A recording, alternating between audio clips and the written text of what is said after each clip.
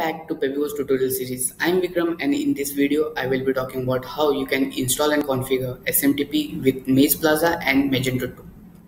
Before getting started, I would recommend to check the link in the description, which might help you out in setting up or configuring your SMTP with Mageplaza and Magento 2. Let's begin with Magento. So Magento is one of the popular open source e-commerce system which helps the merchants to manage its shopping cart. It is not only restricted to shopping cart but also provides complete control on the content and the functionality which merchants want on their online store. As we are going to configure SMTP with Mageplaza, let's begin with what are the pre-requirements. So we need a dedicated server where your Magento setup can run, your Magento application can run, a Magento account for accessing the username and password, a Mageplaza account where we can download the SMTP plugin, and Pepipost account for SMTP username and password, and a Magento setup, a proper Magento setup on a server. Let's begin with step 1. So if you have not yet installed Magento on the server, you can anytime install by using 3 links depending on what type of operating system your server has. It can, if you have Ubuntu 18.04, you can use this link for installing Magento 2. If you have CentOS 7, then you can use this link. If you have Magento, if you want to install Magento on Windows, then you can link or install using this link. Once you are done with the installation, all you need to do is log in to the Magento at URL localhost / whatever the admin user you have given while installation. So I have given snipperbytes and my password, so I will be signing up. So once I have signed up, a normal dashboard will be popped up. So once the sign up has been done, now we need to figure out an SMTP extension that we need to download and use in our Magento.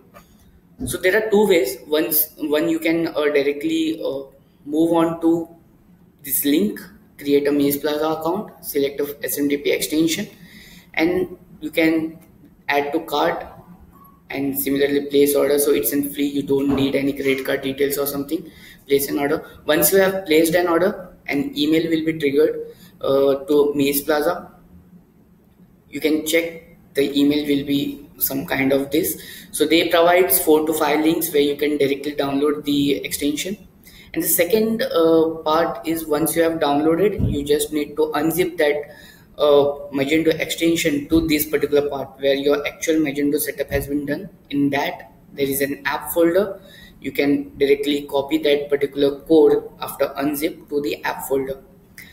Yeah, of course you will require an permission access, that can be an Apache or Nginx or www data, whatever your PHP FPM is running on the web server.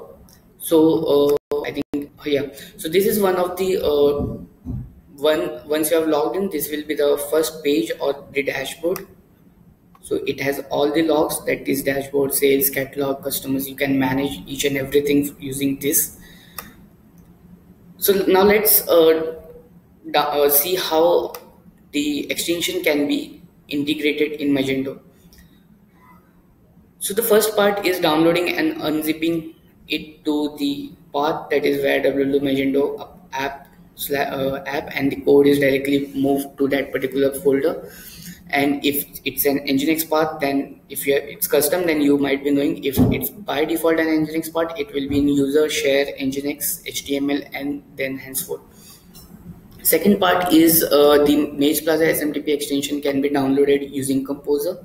So all you need to do is switch to your Magento folder, that can be where www.magento or user Nginx user share Nginx HTML Magento, or any custom if you have given.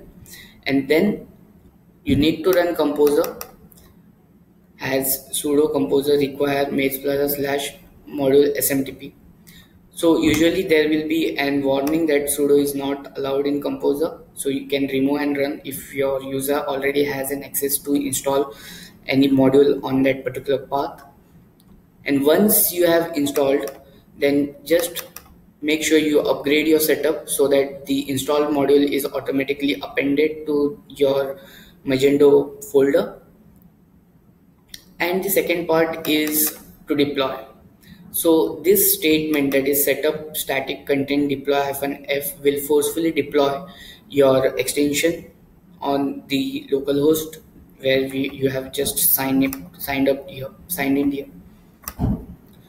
So there's an catch where the both type of installation will not work. If you have installed using this step 1.a and you are using again 2.1.b or 2.b, then both will not work. If you need to remove one of the step and go with the other one, and vice versa.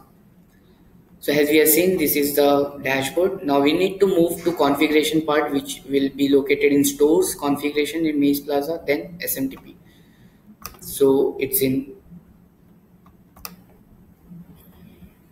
store configuration.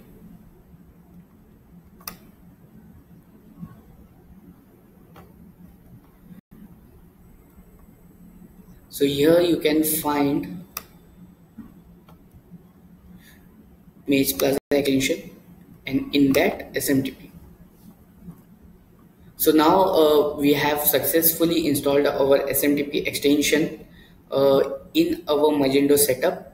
So once you have clicked on the SMTP, you can find this configuration module in general configuration, SMTP configuration, and similarly you can test by sending an email. So it's a normal setup. All you need to do is grab your username and password from any SMTP service provider you are using. If you are using Pepipost, then you can easily move on to settings tab. Log into Pepipost account, move to settings. In settings you need to have go to SMTP integrations, and in integration you might find all this info, that is smtp.pepipost.com has a host, port will be 587, port protocol will be TLS. So it's an encrypted method of sending an email over from server to server. The port, we highly recommend to use 587 as a port, more secure way of sending an email. So the authentication we need to choose here is login, since we will be using username and password. So username will be your username, I have used mine, and password whatever you want to figure out here. You can also set a written path, and once you are done you can test an email by just adding send to. Yeah, but again we need to configure all this stuff from address. Now how we can configure a from address for each and every stuff over here, that general context, sales representative, customer support, or custom email to, these are all from address that has been set predefined. So we need to change that before sending an email. So it should be from a registered domain with your SMTP service provider, else the mail will be not sent, or the SMTP service provider server will not accept that email.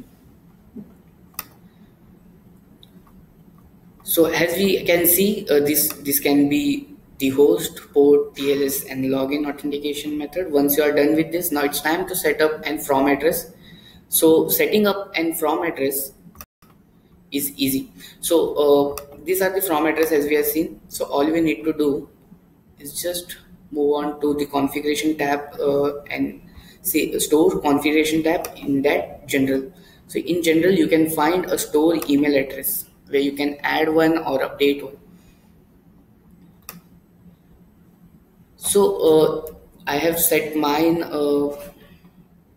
account from address over here, so you can accordingly set yours. For general context, for sales you can similarly again set your example.com is by default, example.com is by default. Similarly custom email, if you want to send, let's suppose you want to send add to cart done @ something, or more stuff, totally depends on you, and just save the config file over here. Now once you have done with the from address configuration, and the from domain used in from address is already registered with the SMTP service provider, your emails are ready to deliver using the SMTP service provider pipeline.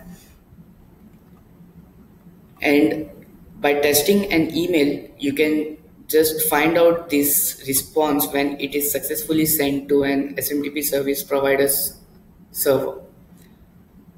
Concluding to the tutorial, Magento is one of the best e-commerce, I would say. It's a catalog management system for merchants who can manage each and everything they want in their online store.